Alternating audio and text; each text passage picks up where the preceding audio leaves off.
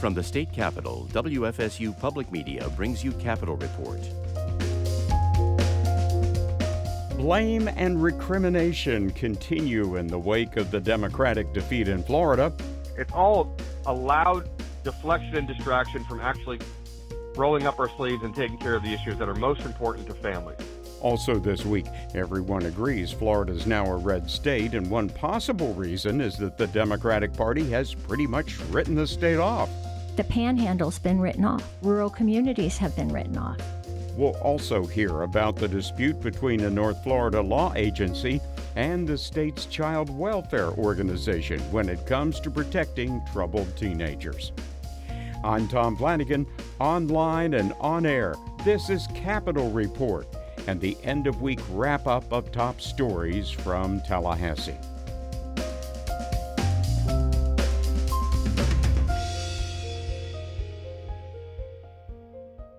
First off, hope you had a good Thanksgiving, and now that Black Friday is just about wrapped up, hope you didn't have too many struggles with the holiday shopping situation.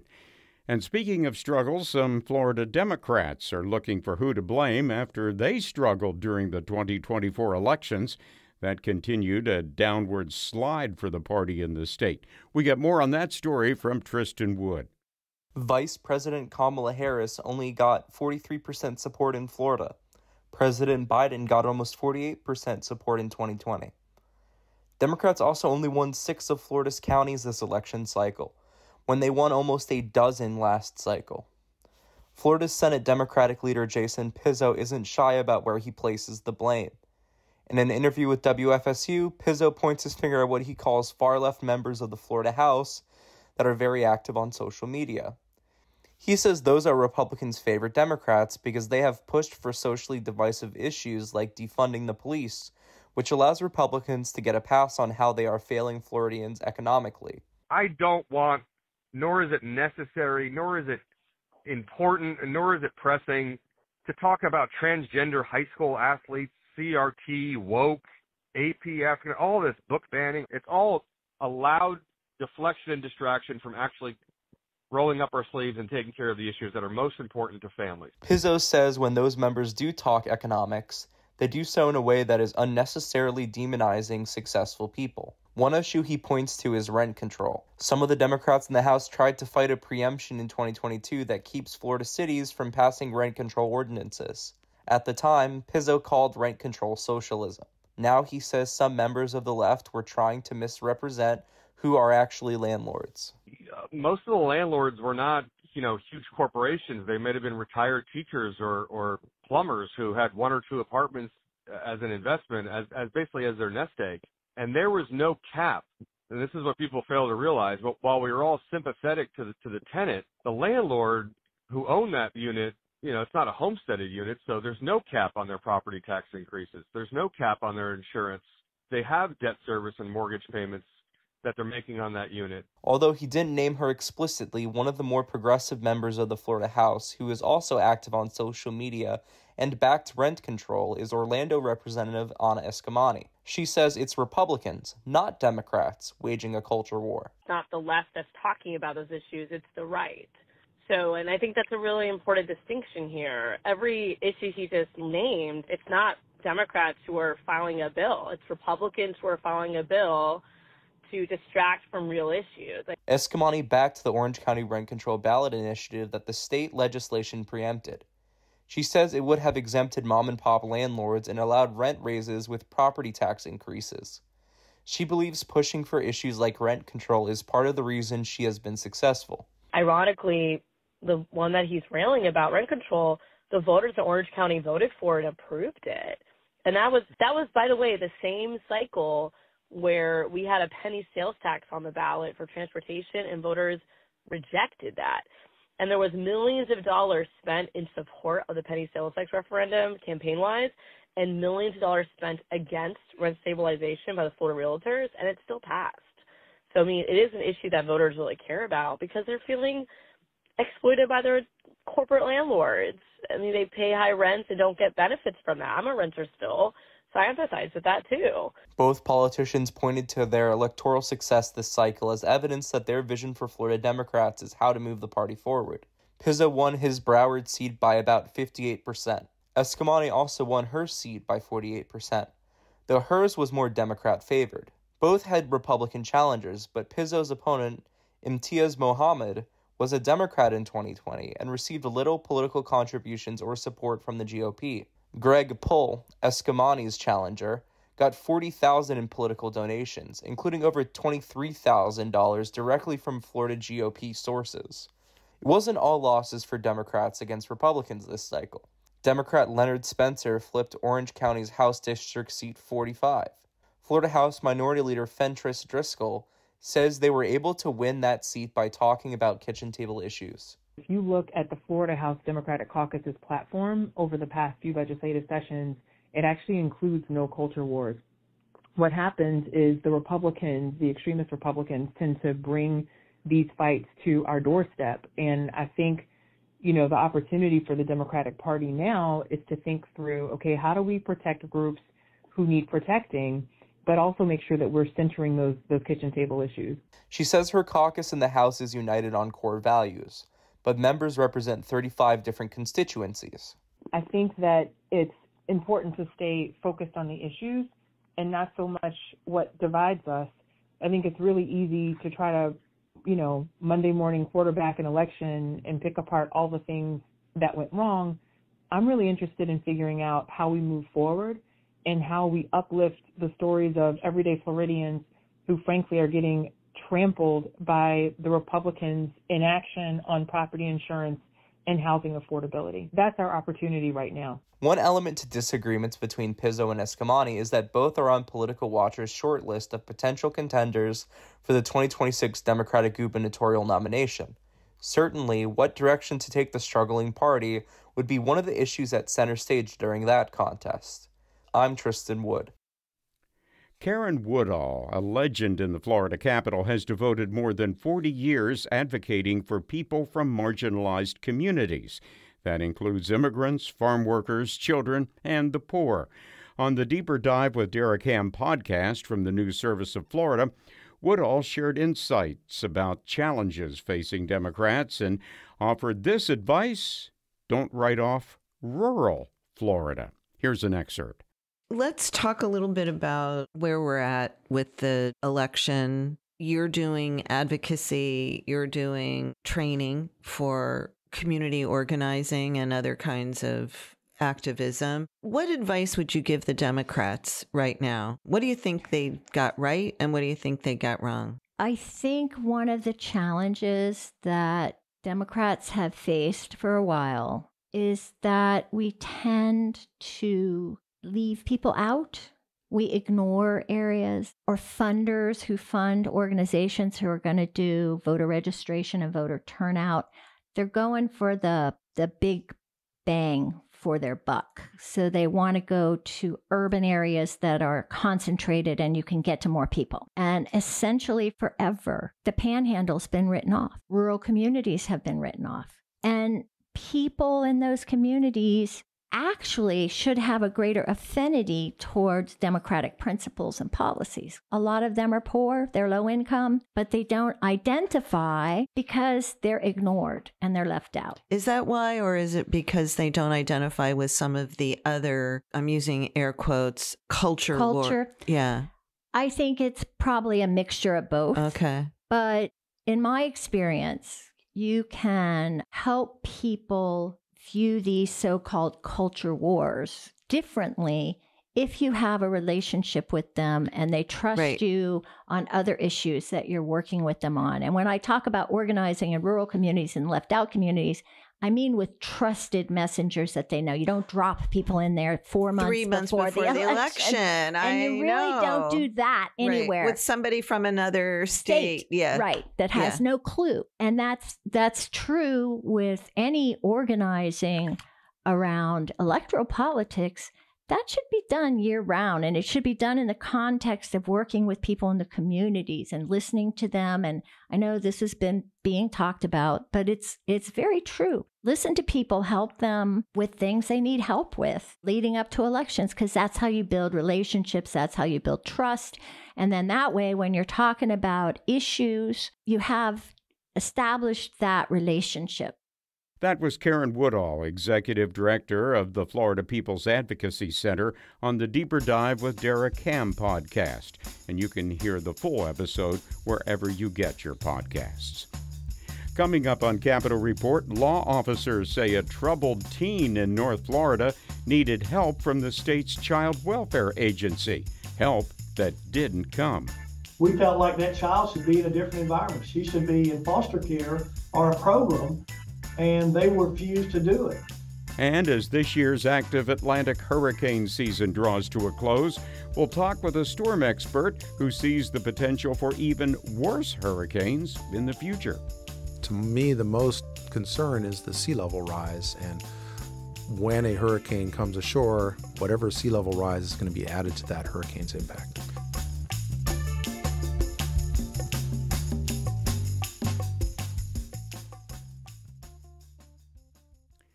The Florida Department of Children and Families is taking issue with Franklin County Sheriff A.J. Smith. He's calling for the agency to do more for abused and neglected kids in his jurisdiction. The back and forth has been years in the making, and as Margie Menzel reports, an expert in Florida's child welfare system says the numbers show Smith has a case. DCF responded to Smith's complaints on Friday after he spoke to WFSU and wrote a letter to Governor Ron DeSantis. In both, Smith says he asked DCF for help 3 years ago and was promised a full-time child protective investigator. But that hasn't happened. Smith cites the case of teens who are homeless, addicted, and/or victims of sexual predators. He says the problems go back years. He wants an investigator in Franklin County 7 days a week. And a note to our listeners, the sheriff's description of the following case contains graphic and disturbing details. A 13-year-old had been sexually abused by 4 different men in their 20s and 30s. My victim advocate, my investigators, me, we felt like that child should be in a different environment. She should be in foster care or a program, and they refused to do it. In response, WFSU asked to interview DCF Secretary Siobhan Harris regarding Smith's concerns about the agency's responsiveness. That was denied. The department did send a statement explaining its investigatory process. DCF noted that when a sex abuse complaint is received, the agency launches an investigation within 24 hours. The agency says law enforcement is, quote, responsible for simultaneously investigating criminal activity, and adds that the final decision on whether to remove a child from a home is made by a dependency court judge. When the sheriff wrote to DeSantis, he noted that of the 13-year-old who was assaulted by 4 men, quote, 2 of which we have a possible criminal case pending. Franklin County is a small county, but according to DCF's data, they average approximately 11 new investigations per month over the last 4 years. And national child welfare organizations recommend child protective investigators handle no more than 12 investigations per month. And DCF's own reports about their investigators show that the statewide average is closer to 10 investigations per month. Robert Latham is the Associate Director of the Children and Youth Law Clinic at the University of Miami Law School. He's long followed DCF. Latham believes many of the issues are due, in part, to the ongoing and extremely high turnover rate of child protective investigators at the agency. It's hard to keep CPIs on the job. According to the department's online dashboard, the vacancy rate for CPIs is 11 to 12%. The turnover rate is 70%. It's a difficult job. It requires a lot of support. It's a very emotionally taxing and complex job. You're being asked to make life or death decisions. You're an emergency responder, and a lot of people get into it not understanding what it is, and they don't get through the year. DCF's high turnover has long been a concern for the state. Even as far back as 2017, the agency and the state legislature were trying to solve the problem. Smith says he knows the turnover issues are problematic and says they can't be allowed to continue. He's frustrated and growing impatient. That's the secretary's responsibility to figure that out. If it means taking people in leadership roles and putting them in the field until they can be filled, do it. They got 12,000 employees. Come on. I'm Margie Menzel. Florida Surgeon General Joseph Ladapo is recommending that municipalities stop adding fluoride to their water. He calls doing so public health malpractice. But public health organizations such as the American Dental Association and the American Academy of Pediatrics say fluoride serves an important purpose, and they stand by its use. Regan McCarthy reports Ladapo's recommendation follows discussions taking place on a national level. President-elect Donald Trump's pick for Health and Human Services Secretary Robert F. Kennedy Jr. has said if confirmed to the position, he plans to remove fluoride from drinking water nationwide. Now, Florida's Surgeon General Joseph Ladapo is following suit. Although Ladapo told reporters during a recent press conference it's an idea he's been working on for a while. We are issuing guidance to every community, every municipality, every county in Florida to stop adding fluoride to their community water systems. Ladapo says while in medical school, he learned that fluoride helps to protect oral health, especially for children. And as a physician, he has backed its use. Then came a study from the National Toxicology Program. I was appalled, frankly, just to be completely frank with you. The study found children exposed to higher levels of fluoride could experience IQ deficits and some bone problems. But the study was focused on drinking water in other countries where fluoride content is sometimes twice the amount recommended for use in the United States. Some scientists say more work is needed to study the effects of fluoride at lower levels, and Ladapo says it's not worth the risk. Based on these findings, and in recognition of the fact that there are other sources of fluoride that people in communities have access to, whether it's brushing with fluoridated toothpaste or whether it's using a fluoride mouthwash, and there are other sources too. People go to the dentist and receive fluoride there. That it is public health malpractice with the information that we have now to continue adding fluoride to water systems in Florida. Dental health experts say removing fluoride from public water systems will most likely hurt low-income and minority children who might have less access to dental care and less ability to purchase fluoridated products. Jeff Otley is president of the Florida Dental Association. He says fluoridating water helps prevent dental decay and sets kids up for better oral health. If we remove that, then we are placing the children in those communities at risk of higher levels of tooth decay at an earlier age. Organizations such as the American Academy of Pediatrics maintain that fluoride used at the level recommended in the United States is safe for children.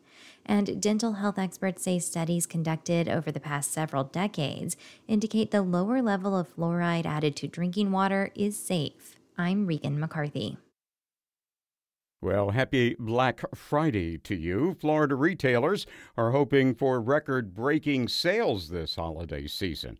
They expect more than a 3% increase from last year in spending. According to the Florida Retail Federation, consumers in the state are expected to spend $902 per person on gifts, decorations, and other items this year. More than half of all consumers are expected to shop online. Florida Retail Federation spokeswoman Amanda Beavis says consumers are on the hunt for bargains this year. Consumers have a lot of generosity heading into the holiday season, wanting to purchase gifts for their family.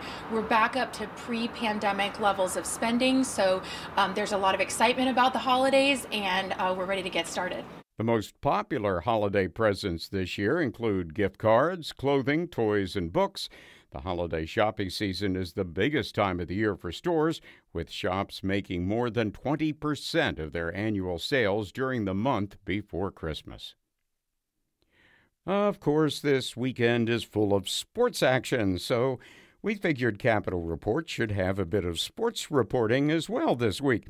The Tampa Bay Rays are going to be playing at Steinbrenner Field in Tampa next year, and some Pinellas County lawmakers do not like that one little bit.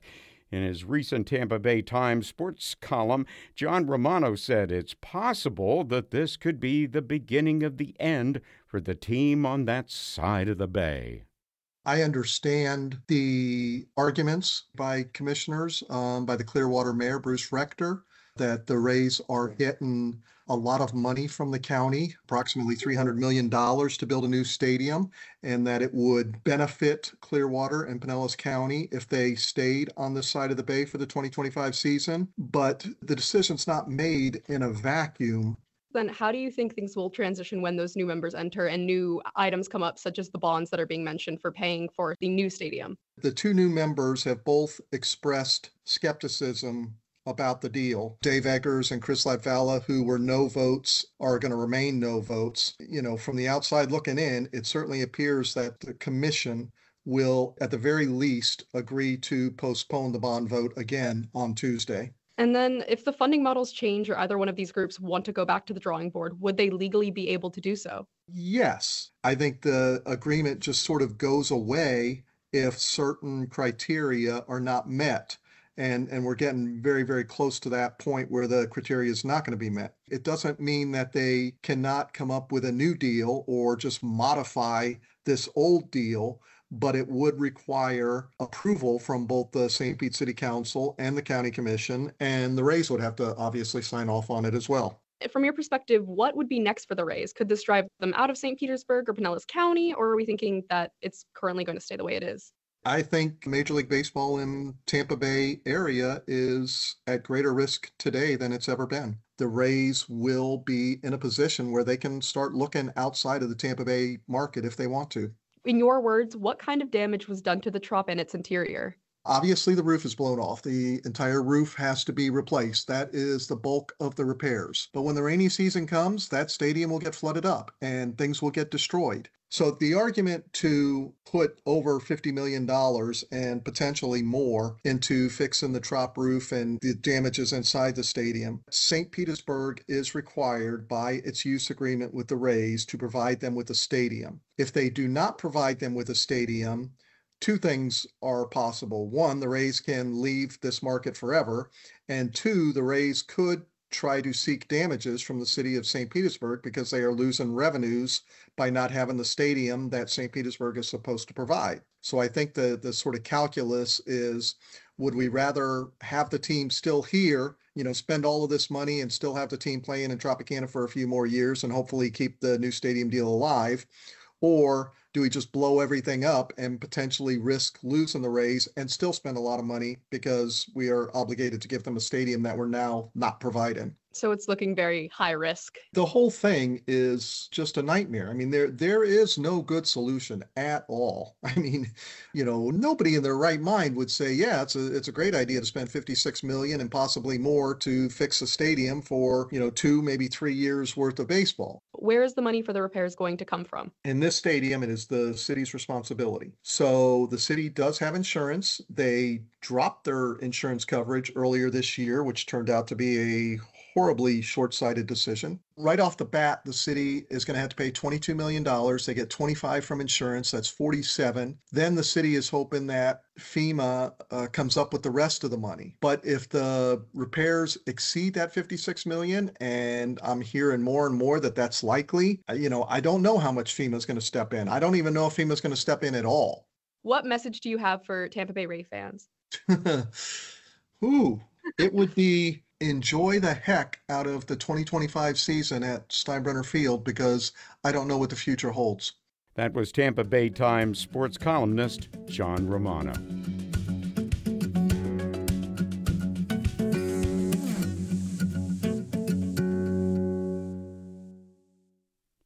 You're listening to Capitol Report from WFSU Public Media. I'm Tom Flanagan. Finally this week, the end of November marks the end of hurricane season. The impact of climate change on hurricanes is getting a lot of attention these days as global air and water temperatures continue to rise. But Dr. Christopher Lancy at the National Hurricane Center says the data is mixed as far as direct links go. He talked with WGCU's Mike Canary in Fort Myers. The evidence from the climate models suggests that we're going to have stronger hurricanes, which makes sense physically because, hurricanes do rely on the warm waters of the oceans and moisture. But the physics is such that the upper levels of the atmosphere counteracts the warming of the surface. And so we do expect hurricanes to be stronger, but by 3 to 5% by the end of this century.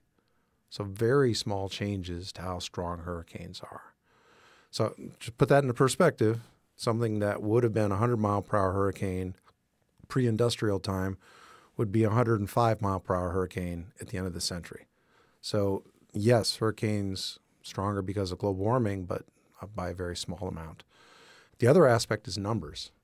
So hurricane numbers, tropical storm numbers, should go down because of global warming, not more. And the reason for that, again, it's a little more complex than it might seem at first glance, is because hurricanes and tropical storms really care about the wind shear, changing winds with height. And if there's more of that wind shear, it tears apart the storms, makes it harder for them to form, and the ones that form make it harder for them to reach their potential. And so it looks like, again, if the computer models are right, that we would expect 20 to 30% fewer tropical storms and hurricanes. So really, it's a pretty complex issue, but to me, the most concern is the sea level rise. And when a hurricane comes ashore, whatever sea level rise is going to be added to that hurricane's impact. So there are physical processes in play that no matter how warm the water gets or how warm the atmosphere gets, hurricanes aren't going to just continuously keep getting bigger. There's more to it than just warmer means bigger, then warmer means bigger. Is that a simple way to put it? Yeah, and when we're looking at a global phenomenon with climate change, and that's caused by man-made carbon dioxide and methane and additional water vapor, it's a global phenomenon. And so what we've been seeing in Southwest Florida has been a lot of activity, but that is not duplicated everywhere. In fact, overall, 2024 was a quiet season globally for a number of hurricanes and typhoons. We get a little Southwest Florida-centric, maybe? Sure, everybody does, because it's what happens locally is what matters. But what we've been seeing right here is not being duplicated globally. And again, 2024 is a quiet global hurricane and typhoon season. I don't know if you can answer this or if you want to answer this, and feel free to not answer it if you don't want, but is there concern within the National Hurricane Center and NOAA about future funding and independence from the executive branch? So I think we've been very successful under different administrations, and I'm very hopeful we'll continue to do that in future administrations as well. I do know that we have very strong bipartisan support, and we are providing science-based service to the whole nation. And when we do forecasts, we don't have one forecast for the president and one forecast for everybody else. It's the same forecast for everyone. That was the National Hurricane Center's Christopher Lancy speaking with WGCU's Mike Canary. Our regular Capitol Report correspondents are Adrian Andrews, Lynn Hatter, Regan McCarthy, Margie Menzel, and Tristan Wood. Thanks also to Derek Ham and Mike Canary. Technical support for Capitol Report comes from Taylor Cox, and I'm Tom Flanagan. We hope you'll join us again next week on air and online for more reports from the state capitol. Capitol Report is a production of WFSU Public Media in Tallahassee.